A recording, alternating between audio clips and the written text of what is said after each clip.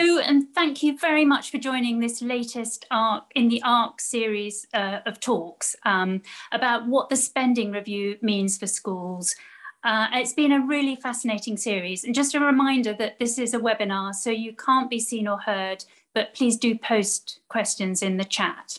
And if you've got any queries or problems, just post in the chat and we'll sort it out. So the subject we're talking about today is what does the spending review mean for schools? And the last time I chaired one of these meetings, in fact, one of the guests was Sir Kevin Collins, who'd just been appointed the government's Education Recovery Commissioner. And a lot has happened since then. He's produced his £15 billion rescue plan. He's resigned because the Treasury rejected it. The Treasury has produced its budget and spending review, and they spent more time on alcohol duties than schools. And that's not even mentioning cake and being ambushed by cake and all the parties and everything that's been going on in politics. So there's masses to talk about. And I've also spent the last 7 months going around the country, visiting schools, talking to people about education as chair of the Times Education Commission. And we've published our interim report today, which we're going to post some links in the chat, which is outside the paywall, so everyone can read it for free. And what really struck me is that although life's incredibly tough for schools at the moment with the pandemic, the Omicron variant just causing havoc, this is also, in a way, a real opportunity for schools that parents have seen really firsthand what an amazing job teachers and schools are doing. They're more interested than ever in what and how their children are learning. And there is a sort of chance for a reset moment to rethink about what and how children learn. So I think what I'm really interested to know today from our speakers is, obviously money is important, but also does there need to be reform, and how do those two interact? So I'm now going to ask the panel just to introduce themselves briefly. Luke, do you want to go first? Sure. My name's Luke Sibieta, and I'm a research fellow at the Institute of Fiscal Studies and Education Policy Institute, and I lead IFS's work on education and school spending. Thank you. Jonathan? Yeah, I'm Jonathan Simons. I'm a partner and head of the education practice at Public First, public policy consultancy, and I'm a former civil servant, including in the Treasury, and I had the joy of overseeing 3 spending reviews concerning education. Sam? Thank you. I'm a senior advisor here at Ark, and I'm also a senior fellow at the Institute for Government, working with them on education. I only had to endure one spending review, I think, but that was bad enough. So, but I was in the Department for Education during it, so felt the full brunt of the Treasury's force. Okay, I'm going to start with Luke. Whether you could just set out for us what the figures tell us. So there was to me, a really shocking figure that the IFS produced after the spending review, which showed that between 2010 and 2025, health spending will have increased by 42%, but education spending will have risen by less than 3%. That just says such a lot about the priorities in Whitehall under this government. And I just wondered, Luke, could you just start by setting out the landscape for us? Sure, of course. I'm going to speak to a few slides setting out what's happened to what the spending review meant for schools and education more broadly. And so just to start with a brief overview of the key conclusions. So as Rachel has already highlighted, there were significant and large cuts to education spending over the last 10 years, with an 8% real terms cut in total spending on education across the UK since 2010. Now, that stands in sharp contrast to the experience of health spending, which has continued to increase over the last 10 years, though at a slower rate than it has done before. But if we look over a much longer time frame, we see that education and health spending both represented a similar share of national income in the early 90s, about 4.5%.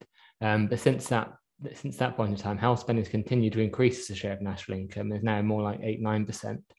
But education spending, we still spend the same amount of our national income on education.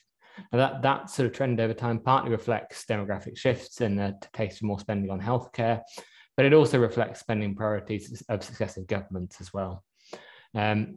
Just focusing on school spending, we know that there were large cuts of school spending over the last 10 years. Those will be effectively reversed by the recent spending review, but will still leave spending per pupil at the same level as it was in 2010, which was trumpeted as an achievement, but in actual reality is a bit of a low bar.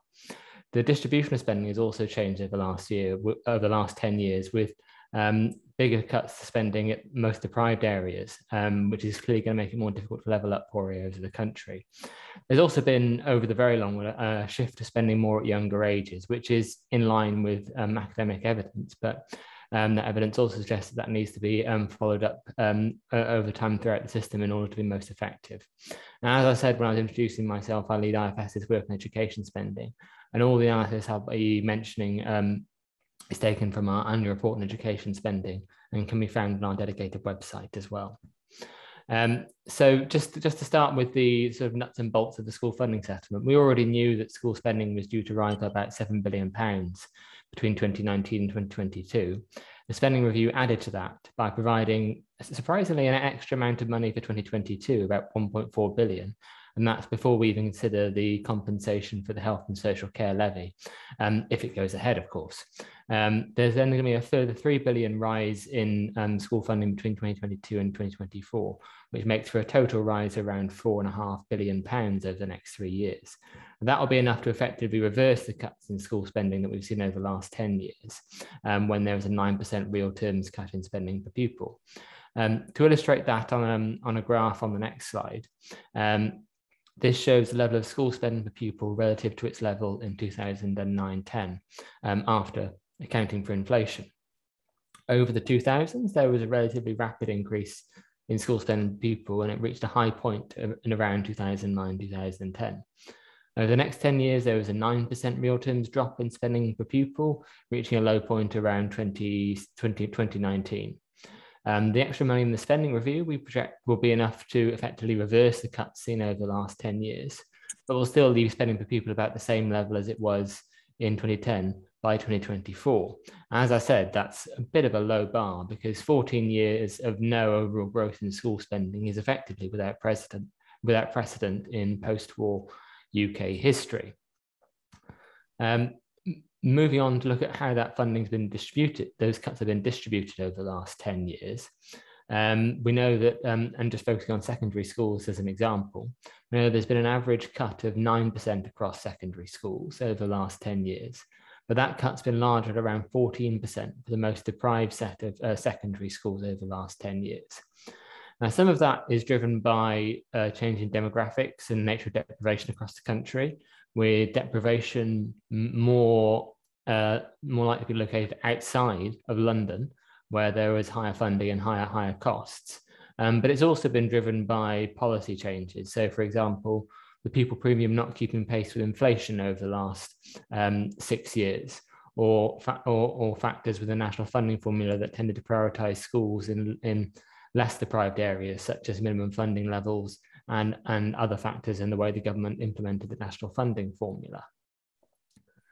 Moving on from schools to look at further education in sixth forms, which also has a very clear bearing on schools' budgets. We already know there was due to be a £700 million increase in funding between 2019 and 2021. The spending review added to that by providing an extra 1.6 billion, which included extra money for T-levels as well. But because of the size of cuts to further education and sixth form funding over the last 10 years, that won't be nearly enough to reverse some of the cuts that we've seen. So to illustrate that in the next slide, by way of a graph, this graph shows the level of spending per pupil in further education and sixth form colleges all the way back to 1990. The school sixth form funding per pupil, we can only go back to around 2002, unfortunately.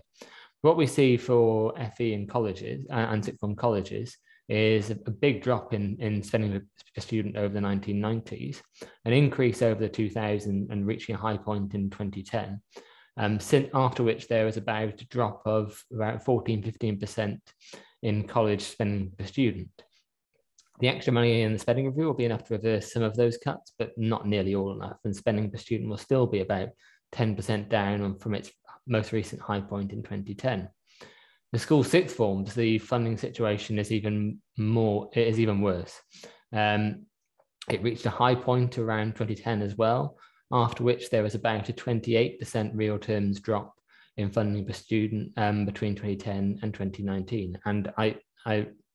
And some people often don't believe that the scale of that cut because it's so large, but it really was a significant cut in sixth form funding per student.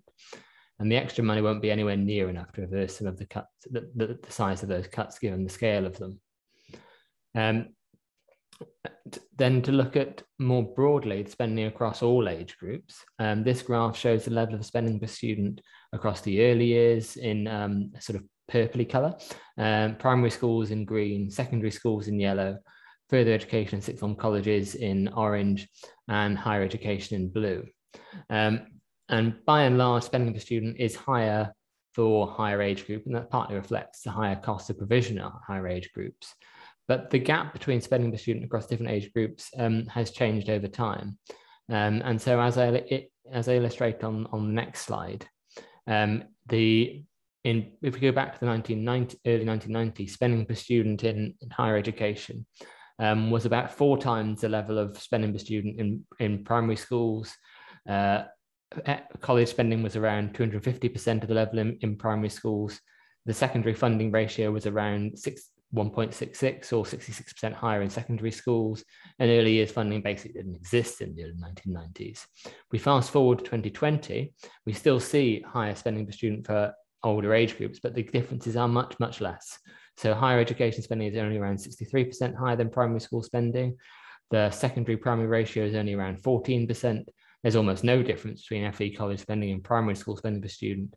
And the early years has risen and grown as a part of education spending. And so to conclude and summarize, as I said, there have been some significant and historically large cuts of education spending over the last 10 years.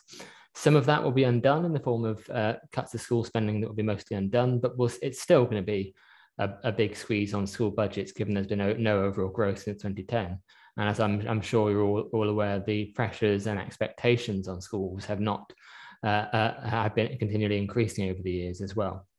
There's also been a change in distribution of funding that's going to make it harder to level up poorer areas of the country, with bigger cuts in more deprived schools and larger cuts for colleges, sixth forms, adult education and technical education, which the government has been trying to emphasise as a priority.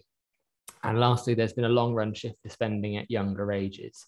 And as I said at the start, there is strong evidence to suggest that early investments at younger ages are very much a good idea and improve long run outcomes. But to retrieve their full benefit, they need to be sustained over time. You can't just put all your eggs in the early years basket and hope for the best. Good quality early years investment needs to be followed up with good provision throughout school, college and university as well. So that's where I'll stop with my whistle-stop tour of the spending review. And I think I'm now handing over to Jonathan, if I remember rightly. Yes, thanks so much, Luke. That's fascinating. I've got about 1 million questions I could ask you, but I'm going to save them up. Jonathan, do you want to give us an overview of the political landscape? So to what extent does having a kind of vacuum in number 10 and a increasingly assertive Treasury affect the spending choices that we saw at the spending review, particularly for education? Do you think somebody said to me that they thought Rishi Sunak just didn't get education at all at any level? What do you think about that? We've got a week number 10. I mean, who knew? So yes, I think. So let me give a sort of broader perspective on what spending reviews are, because they are on the one hand economic events. They are the way in which the government allocates hundreds of billions of pounds, normally over a 3-year period. They are one of the most significant things that a government can do, and you normally only get one per parliament. So they are very, very important economic events, but they're also deeply political events. And choices that governments make are partly driven by the figures, but they are, as Luke said, partly driven by by priorities, and those priorities can be political priorities. And that's not a bad thing. Governments are allowed to be political. They don't stop being political just because they get elected. And the sort of occasional dismissiveness as you get that says, well, I can't believe a government's made political choices. It's like, well, I mean, of course it has. This is a government that has historically been elected by, on the whole, older voters, large proportion of retired voters who consume a vast amount of health resources. It's not a coincidence that health spending increases, partly because as people get older, the cost per treatment increases and you have to increase it just to keep standing still, but also partly as a political choice. And that's not a bad thing. It's also not a coincidence that, as Luke showed on his slides, early years spending rose particularly under New Labour, who, when I was in government, were very, very concerned about early years, and there are good economic reasons for it, but there are also good political reasons to do with who voted for New Labour. So I suppose a spending review is really about at least four things simultaneously. So it's about the financial envelope. It is about literally how much money there is available to spend, and we can have an argument about what government could and should not borrow from. But essentially, there is a fixed budget. We might disagree on exactly where the edges are, but there is a fixed amount of money that does need to be allocated out, and a spending review is essentially about apportioning out that. I was about to say cake. The second thing that a spending review is about Treasury power. This is the single most powerful that a Treasury can be when it allocates spending for the next 3 years, and that's really, really important. The third thing a spending review is about a fight between the Prime Minister and the Chancellor. And there's no getting away from the fact that it is that. It can be an amicable fight, but it is a fight because traditionally Prime Ministers want to spend more money and Chancellors want to spend less money. And who wins that and who loses that tells you a lot about where power is in Parliament at any one particular time. And the fourth thing that a spending review is about an argument between Treasury and what are called the spending departments, the departments that spend the money. And a Treasury spending review is a series of bilateral conversations between the Treasury and sometimes, but not always, number 10, and the various spending departments. So what happens is that the spending departments say how much money they want for the next 3 years, and the Treasury negotiates bilaterally with them and settles one at a time once they've come to an agreement. And sometimes that involves number 10, normally because the spending department has gone to number 10 to appeal its case, because always what happens is the Treasury offers much less than the spending department wants. And so you have to come to some version of refereeing. But that process is a technical process and it is a political process. And there's a lot of game playing that goes on in spending reviews, some of which is amusing, some of which is darkly comic, some of which is a complete waste of anyone's time. But it happens. It's the type of throat clearing that needs to go on. So what always happens to start with is that the Treasury says there is no money and you all have to make massive cuts. And spending departments say, okay, and they offer up a load of cuts which are patently ridiculous and could never be accepted. So, the traditional thing that the Department for Education always used to say is like, well, fine, well, we'll just sack teachers. If we don't have any money, that's the cut we'll make, on the grounds that the Treasury will go, clearly that's ridiculous, okay, you need more money. The Ministry of Defence always used to say, well, we won't fly the red arrows, or we'll cut the Navy, or we'll get to a stage where we can't defend the Falkland Islands anymore. These are sort of well-known tropes, but nevertheless, they still do get trotted out on occasion. So you go through that period where the Treasury is asking for cuts that are clearly ridiculous, departments are offering up cuts which are clearly ridiculous, and everyone sort of has a jolly good laugh about it before you actually get down to some serious negotiating. But eventually you do get to a stage where you have come to a series of bilateral agreements between the Chief Secretary of the Treasury and then the Chancellor and the relevant Secretary of State. The reason why this spending review just gone was interesting was, I think, for a number of reasons. The first of which was there was a reshuffle just beforehand. Now, if you are a policy wonk, it's a silly, silly decision. It's very silly to have a reshuffle just before a spending review, because putting together a spending review takes a lot of time and it takes a lot of the Secretary of State's personal attention.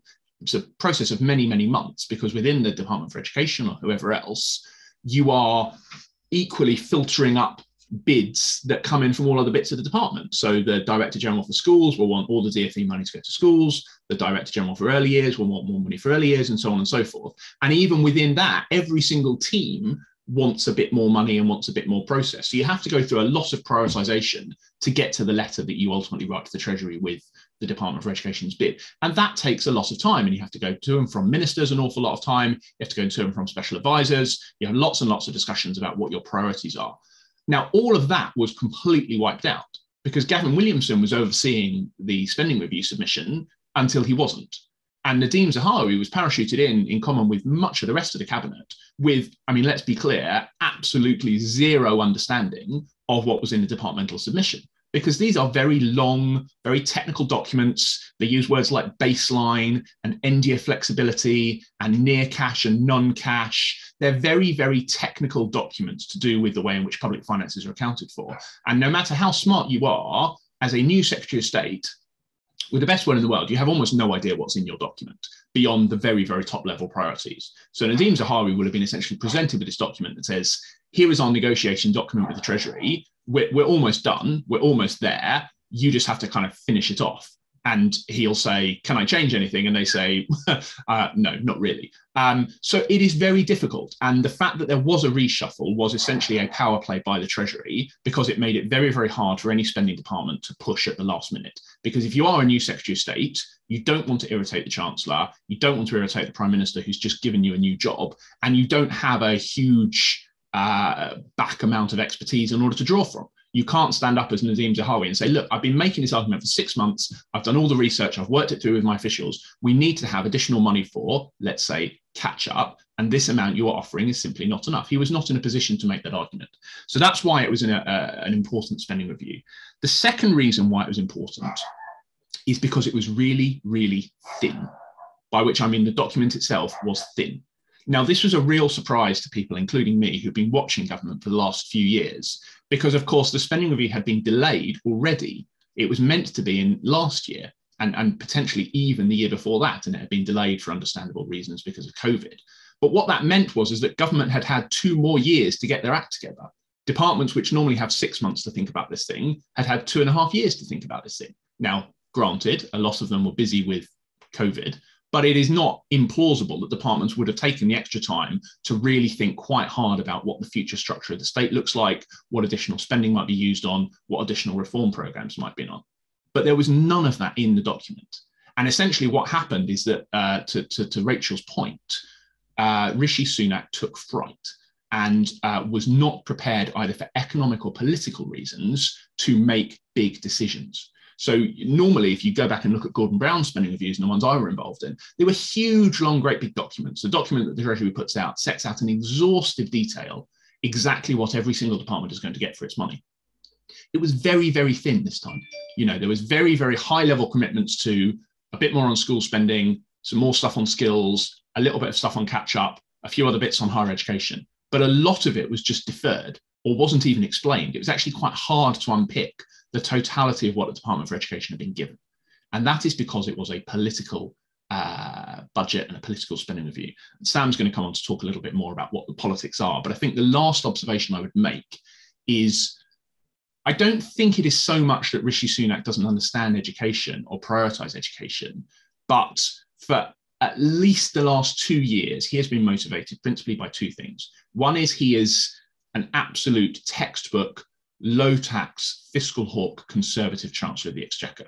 And he has found a Treasury that is also an incredibly orthodox, low tax, low spending department. That is traditionally the role of the Treasury. And the 2 of them have fitted hand in glove. And he has become more and more cautious about spending additional money. And it is worth noting in his defence that as the state, we have spent around £300 billion just on COVID response. Now, that is probably very sensible, and we'd have been a lot worse off had we not done. But an element of that money does need to be paid back. Again, some of it is funded, well, almost all of it's funded by borrowing. You can debate how long you want to run your borrowing for. But we have spent a vast amount of additional money, and Rishi Sunak is acutely conscious of that and doesn't want to set a permanently higher baseline of recurrent public spending. And the second thing which motivates him and drives him is that he would like to be the next Prime Minister of this country. And he is not naive enough to make what are called politically courageous decisions until he has really talked them through. And you see that most often and most effectively in the education space in tuition fees, where we have been promised for almost 2 years now a final decision on tuition fees. Will they be cut? Will there be fewer young people going to university? will graduates have to pay back more? And the suggestion was that in the spending review, they would make that final announcement. And essentially, so it is believed, Rishi Sunak took fright, was not prepared to essentially clobber 20-something graduates and their parents with additional repayment rates, and once again kicked it into the long grass. So we've got a spending review. It was thin, it was political, it was a power play that overruled on the whole a new cabinet, and a lot now, as ever, comes down to the whim of an imperial treasury and how it will continue to push spending over the next few years. And I'll stop there. Fascinating, thank you. Sam, I'm so interested to hear what you think about the Treasury and whether, I mean, the Treasury argument is that education, you know, the departments are shroud waving, they don't really need all this money. Kevin Collins was just asking for far too much. I'm told that Kevin Collins was told by Downing Street just sort of a days before he resigned that 10 billion was in the bag. That was absolutely approved even by the Treasury. And then at the very last minute, Rishi Sunak overruled the Downing Street. And that even in the run-up to the spending review, Gavin Williamson didn't put in a bid for education, that they were arguing, you know, education didn't really need any more money. So Sam, do you think education does need more money? Does the Treasury have a point that actually it should use the money it's got better and be more efficient? What's your assessment on the sort of politics and the reality of that? So I think Kevin Collins, who I'm a big fan of, made one big mistake, which was to trust the Prime Minister. And he should have spent, and I mean that seriously, in that he should have spent more time convincing the Treasury and been less sure that having number 10's backing would mean he'd get his money. The Treasury were not impressed by what he gave them. And I have some sympathy with their position, to be honest, because I think the argument for more time, which is what he wanted to spend most of the money on, is there, but it's not super strong. And I don't think the argument was presented strongly enough. And I think actually there are better things that he could have asked for money for. But sort of to your question of should we be giving more money to schools, I'm going to give a sort of counterintuitive answer and then explain why. No, I don't think they should have given more money to schools, but I do think they should have put more money elsewhere in the system to help schools, and I'll explain what I mean by that. So when you look at sort of the charts that Luke showed us at the beginning of the call, you might think, oh, 7 billion more for schools, that's a lot. And then there's, on top of that, they've given another sort of 1 billion, 1.5 billion for next year, and there's more the following year. It's actually pretty generous. If you look at sort of, you know, by 2025, we'll be pretty much where we were in 2010. Yes, it's not an increase, but it's not a cut. You know, organizations should be able to get more efficient over 15 years. Yes, the health services had far more money, but the health service needs a lot more money. People are getting older. We've just had a massive pandemic. You can make an argument that the school's budget is actually pretty generous. The problem is that there are cuts elsewhere in the spending review and over the last decade that have put huge additional funding pressure on schools. And that's where I think the problem is. And I think this comes into two forms. One is direct cuts, one is not dealing with demand. So to look at the direct cuts, one is to local government. Local government has been cut by far more than any other part of government. And we're talking to 40% cuts over the last decade, very substantial. And what that has meant is that they have effectively had to significantly reduce spending money on anything that isn't a statutory duty, anything they don't have to do by law, things like adult social care, which they have to do. And that has meant lots of cuts to discretionary services, things like libraries, things like support services for parents, things like clubs and activities for young people. All of that has been cut away to some degree, pretty much in every local authority, some worse than others. And the net effect of that is that schools then have to either have to pick up doing that activity themselves and take it on at expense to them and obviously staff time, which is the most costly thing to schools, or they don't, and they take the results of young people and families not having those support services in place anymore, which means and all the benefits that you get from those services don't apply. So children have more family issues, they have less access to books outside school, whatever it is. All of those things add up into problems for schools. The second, and I think bigger cuts issue, is the cuts to welfare benefits that came in 2016, but are only really starting to bite now. And in particular, the benefits freeze, which means no family can get benefits above £26,000, and the two-child rule, which means you can't get any child benefit above if you have more than 2 children. These are only really starting to bite now because they've been frozen. The £26,000 has been frozen, and the two-child benefit issue was only for people who had children after the announcement was made, and they are, and we can see, year by year, they are putting hundreds of thousands more children into poverty. It is a direct effect of these policies that hundreds of thousands of children are going into poverty, and the effect of that is that they are less, that their families have less money, they are less well suited to learn, they have less space, they have less access to technology, they're less well fed. And all of the problems associated with poverty, we know the strongest evidence you can have in education that poverty leads to worse academic outcomes, and we are putting more children into poverty. So again, schools have to deal with the effect of that happening, and having hungrier children in school, having children with family problems caused by absence of money, etc. Again, that puts huge pressure on schools. Then you have a bunch of issues that are related to demand, where there hasn't been a cut in spending, but we've seen a huge increase in demand that hasn't been met by an increase in spending. So mental health is a obvious issue here. Massive increases over the last decade, particularly the last few years, in referrals to children and adolescent mental health service. They did get some more money in the last parliament, nowhere near enough. The service is completely overrun. You've got young people waiting well over a year for referrals getting rejected even for very serious issues like regular self-harm or thinking about suicide.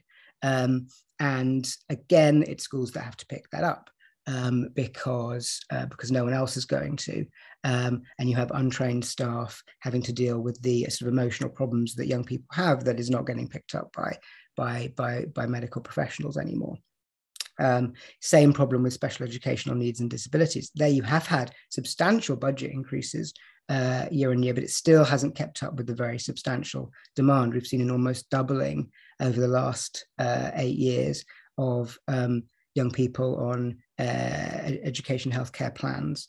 And that is with very suppressed demand. So there are a lot of young people whose parents or school wants those plans who aren't getting it because local authorities simply can't afford it. And again, the fact that demand is not being fully met falls on schools who have to support young people who perhaps in the past would have got funding but are now not getting funding. Same pattern again with child protection. Big increase in the number of young people with child protection plans. Again, almost certainly suppressed demand. There's been a lot more assessments for child protection. The increase for assessments of child protection has gone up much higher than the actual number of plans, which again implies strongly suppressed demand. Again, the impact of that falls on schools who have to pick up these cases. All of the things that I'm talking about hit the most disadvantaged schools the hardest. In every case, they're going to have more instances of the things that I've been talking about, whether it's poverty, mental health issues, special educational needs issues. And they are also the ones, as per what Luke was saying, who've been hit the hardest by cuts over the last few years. So going right back to your original question, and I want to make sure we leave space for people to ask questions to the whole panel. If I had a magic wand and been in control of the Treasury during the spending review, I would have put any spare money I could find into solving those problems, into building back up local government resources, into getting rid of these incredibly unfair, cruel benefits caps, and so on. That would then have had a very positive impact on schools, I think, possibly more than just giving more money directly to schools. That's so interesting. I think one of the things that shocked me most actually going around schools for the Education Commission is going to schools where they have washing machines because families don't have any washing machines, where they're giving furniture to families, where they're having to use the school kitchen to send home food from the evening. And I think a lot of people, will be really shocked to hear about that. But it's happening in way too many schools. They're basically become social hubs, haven't they, and networks in an extraordinarily impressive way, but it's putting more pressure on the schools. Luke, I wanted to ask you, and please do post questions in the chat, and I'll read through the chat and ask the questions. Luke, I'm wondering, one thing that really strikes me is whether it's possible for the Treasury to think in sufficiently long-term way because of this 3-year spending round. So John Major said to us on the Commission that he thought the Treasury should think of education spending as a capital investment, if you like, an investment in human capital rather than day-to-day spending. Do you think the Treasury properly understands the sort of long-term nature of education spending and actually all these other things, welfare spending, and the sort of surrounding spending decisions? Is it possible under the current way in which the budgets are defined? So I think that's an excellent question, and is similar to one I was going to sort of pass over to some extent to Sam and Jonathan. But I'll firstly give my attempted answer. Firstly, I think the Treasury does understand the long-term benefits of education and the effects it has on the economy and earnings later on in life. But they face the same constraints and politics day in, day out in terms of what gets measured in the deficit, what gets measured in borrowing. And they will also see themselves as the guardians of the public finances because no one else is really looking out for the taxpayer in their minds. So it's partly their job to. And I think that there's an important role there. But the kind of issues I've been concerned about are ones that kind of Jonathan and Sam were raising as part of it, that they're very helpful contributions as well, which is kind of, does the Treasury why doesn't the Treasury respond to evidence around how spending is linked across different areas? I don't want to say, well, why doesn't the Treasury understand? Because I'm sure the Treasury does understand the way that different areas of public spending are linked together. But why doesn't it respond to that sort of evidence? And is it linked to the fact that it just has to consider short-term public finances because of the way the public finance targets are measured? So I don't want to use the example of school time because I think you can always have an argument about whether extra time in school was well evidenced or not. But why is it that when there's a fairly decent evidence base for something, the Treasury sometimes won't act? What needs to be there with the evidence or complemented with the evidence in order to ensure that it actually changes policy and choices? And also there's a sort of economic boost from doing that. So we had an analysis done by Oxera for the Education Commission, which found that just bringing social mobility up to the Western European average would generate £45 billion. And there was a separate analysis which found that having children or young people better prepared for work would boost corporate profits by 125 billion. So there's a very clear Treasury argument for investment. Jonathan, do you think, why do you think the Treasury doesn't understand that, to Luke's point? Or do you think the education system has been to blame because it's seen in the Treasury's eyes as resisting reform and it hasn't been coming up with enough reforming ideas? So I think there's at least three answers to this, and it is one of the big questions. So I think the first thing is Luke is right to say that it's not about the Treasury understanding it. The Treasury is not stupid. It is full of very, very smart people and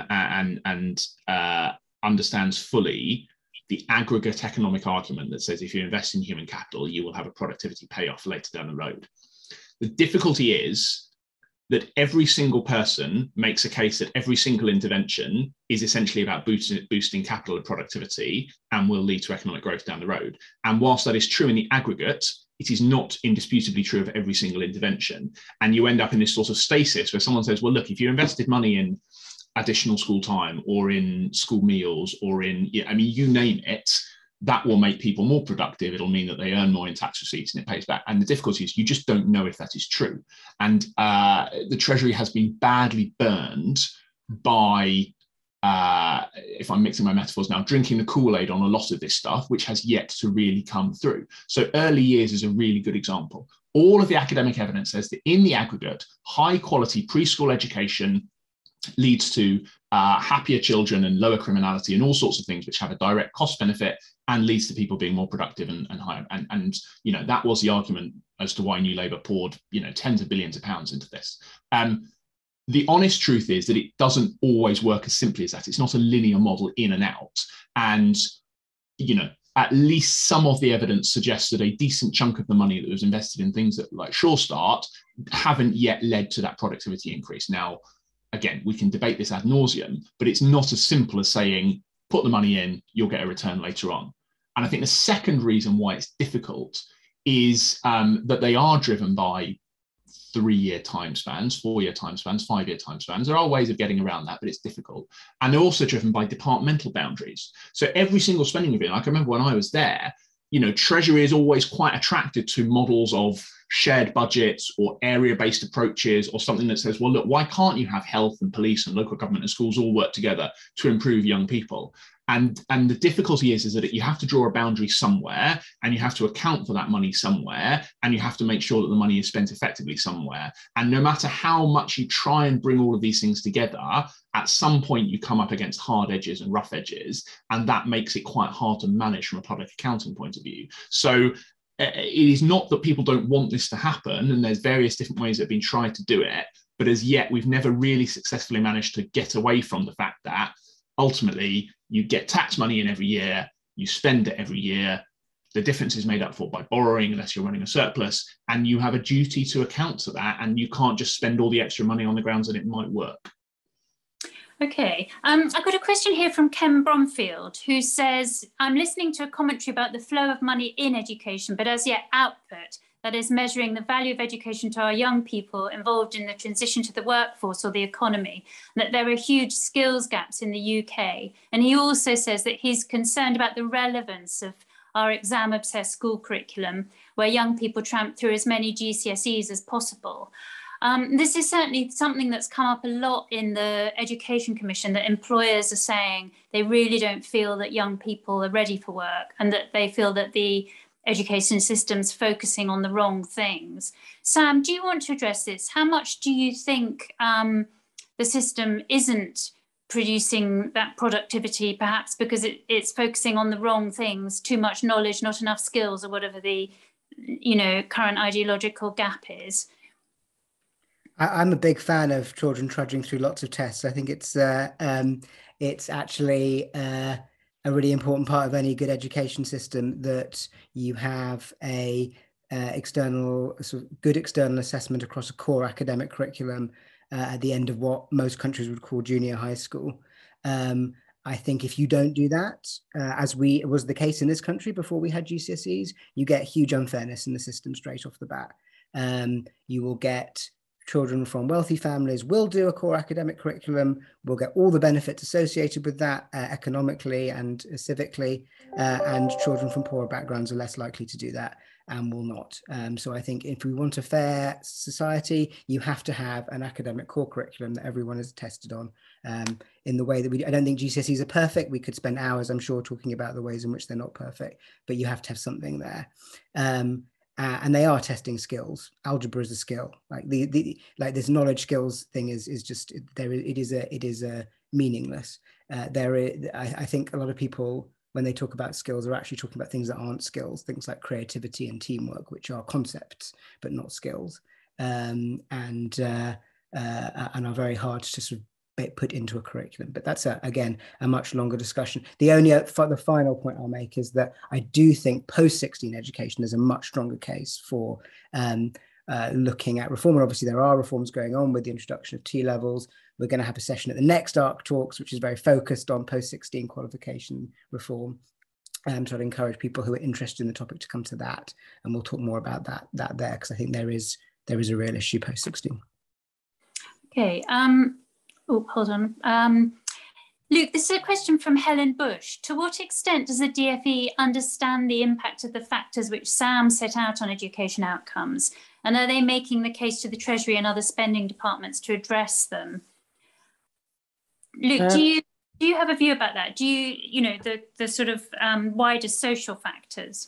Well, I think to paraphrase to Jonathan's and Sam have kind of already both alluded to, I'm sure they understand it and will be making the case along those lines as well. It's just how it then plays out through the interdepartmental politics of a spending review. And I think Sam is very right to bring up the issue of welfare spending and how it links to education spending needs and pressures, because EPI's most recent annual report, which is I think about 18 months old now because of lack of exams, that showed the role that persistent deprivation and persistent disadvantage is playing in driving the attainment gap over time. So there would have been a fall in the disadvantage gap up to 2019 if there hadn't been this rise in persistent disadvantage over time. And there are more and more families in schools who are sort of classed as persistently disadvantaged or facing very high and sort of high levels of poverty, and that puts pressure on schools. So I don't think it's, and I'm sure the department does understand that. They very much understand it. It's just how it plays out within interdepartmental politics. There's a question from Alan Lehman. Jonathan, do you want to take this one? Can the panel suggest a better way of deciding teacher pay? And I'd just add to that, to what extent do you think pay is the critical factor for teachers in terms of retention and recruitment? I've been really interested the extent to which actually time seems almost more important to a lot of the teachers that we've talked to, and the sort of pressures of work rather than actually pay. People aren't becoming teachers for the money. What do you think about both of those points?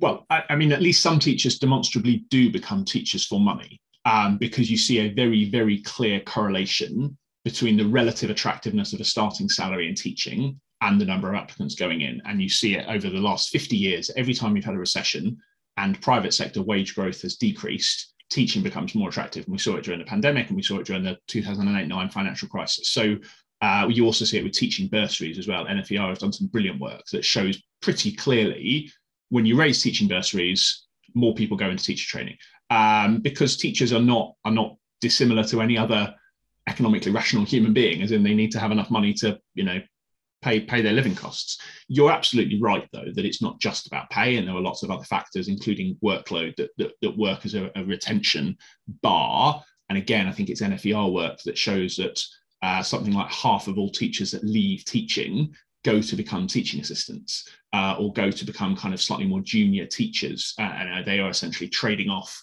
lower pay for lower workload. So it's absolutely not just a kind of straight up pay question. And sorry, I interrupted Alan's question. How would you decide teacher pay? Do you think there's a better way? I mean, in a sense, teacher pay is driven by the fact that we have an overall shortage of teachers, but schools have a limited fixed budget. So there's been lots and lots of arguments, and when I was in government, about whether we should deregulate teacher pay or whether we should stick to national pay and conditions. At the moment, in common with most things, we have a dual system. So if you're an academy or a multi-academy trust, you can set your pay at whatever you want. If you're in a local authority maintained school, there's a bit of flexibility, but it's slightly more difficult. But effectively, almost everybody tracks the national pay and conditions because everyone is funded the same and teachers earn about the same. So, unless you can do something really, really whizzy, it's quite hard for you to fundamentally remodel your workforce, because you need a certain number of people in a classroom. You need to pay them a certain amount of money, otherwise they won't leave their existing school. You've got to pay your pension costs. Suddenly, your budget is spent the same as anyone else's. So I am of the view that what we're starting to see happen in some of the biggest MATs is a bit of flexibility around pay. And for example, United Learning make it a really big point of differentiator that they have a salary scale that's significantly above the national scale, which they manage to fund because they're more efficient. I know there are lots of other MATs that are trialing different ways of doing recruitment and retention packages. I'm all in favour in general of these things being deregulated down to school or trust level, but fundamentally, it's a public sector workforce. It's paid for by the state. Everyone gets about the same amount of money. I'm not in favour of performance-related pay anymore. I used to be. I don't think it is fundamentally ever really going to shift from the way it operates. Okay. Sam, what do you think about the sort of balance of spending between the different age groups? Because I mean, I think it's quite shocking in a way how it drops off at 16 and that sort of shortfall, if you like, in the 16 to 19 age bracket. And obviously schools to some extent cross-subsidise, don't they? But that's much harder for sixth form colleges and FE colleges. What's your view about the kind of balance between the different parts of the system? Yeah, and the fact that post-16 has been sort of hammered so hard over the last decade, as Luke showed in his slides at the beginning, is purely political.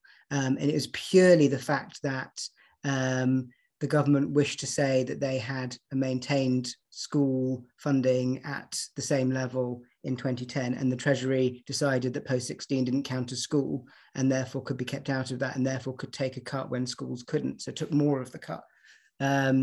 It's just the exact kind of nonsense that goes on in spending reviews that has then massive ramifications down the line.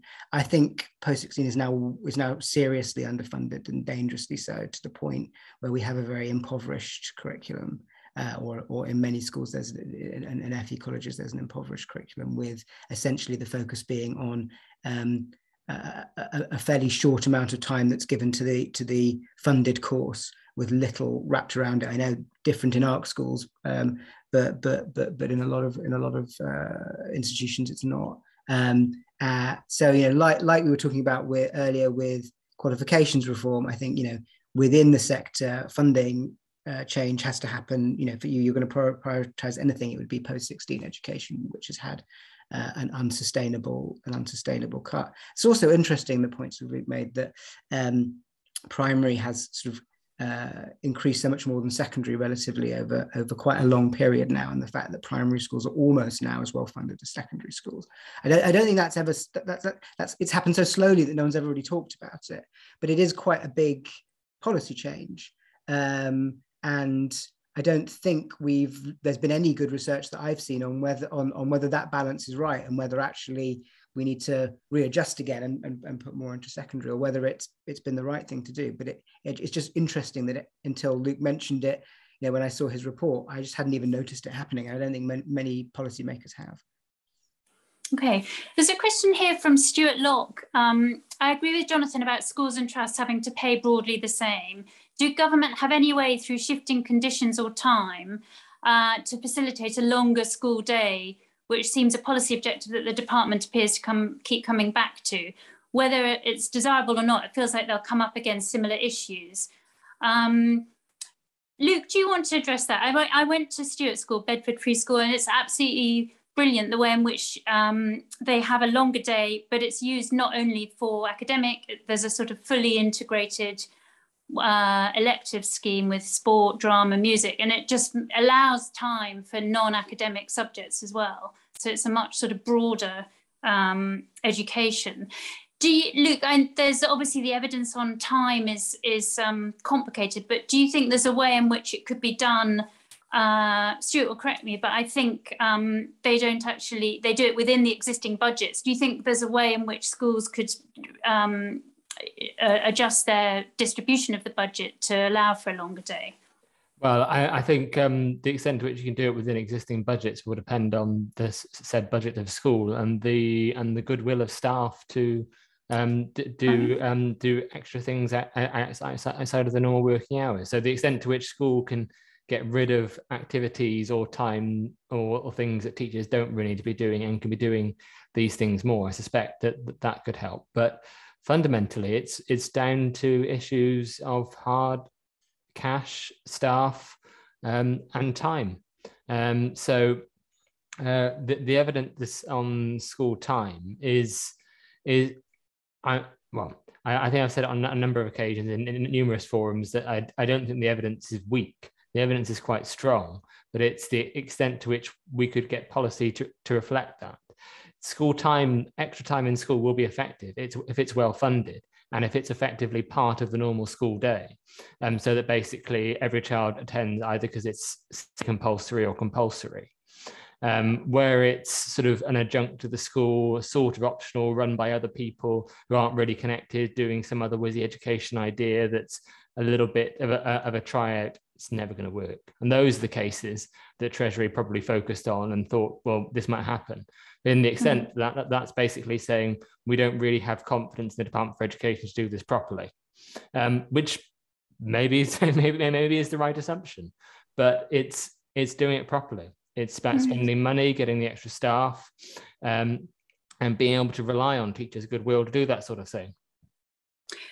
Jonathan, do you think there's a sort of, are there efficiencies in the system that could allow a better use of the money that exists? So, you know, for example, Stuart puts in the chat that they get rid of some of the nonsense. Is there too much marking? Is there too much paperwork, too much data management, data collection, too much kind of red tape or other inefficiencies in the system? And also, could you use technology to liberate teachers to some extent and to personalise learning? So is there a reform way out of this? Well, quite briefly,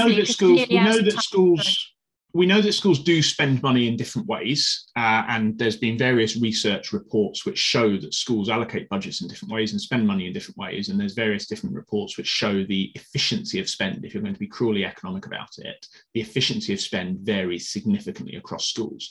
And one of the things that Treasury and the Department for Education have a regular argument about is about that level of inefficiency of spend. And, you know, we see at the moment some schools and trusts who are significantly in deficit and regularly in deficit.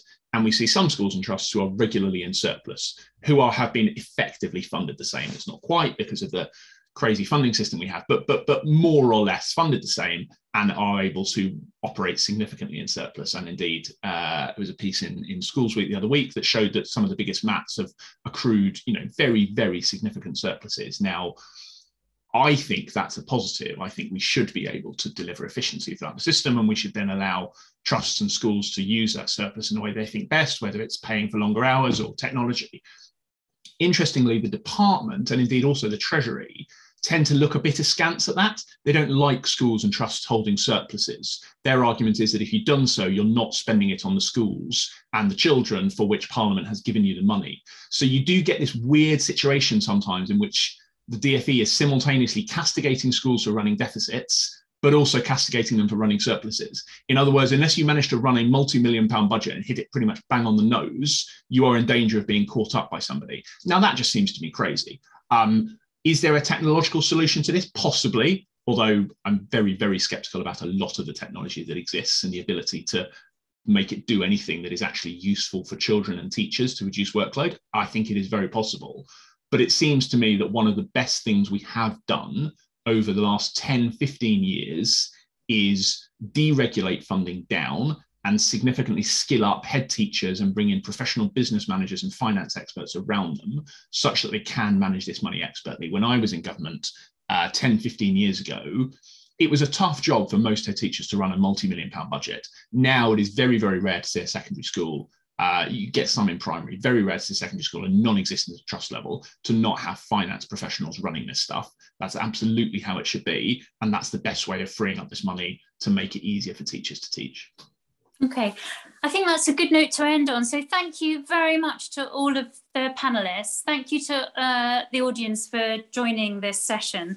And the next ARC talk is on the 23rd of February at 5 p.m. And as Sam mentioned, the subject is what is the future of technical and vocational education? And the link to register is in the chat now. Thank you so much and have a good evening.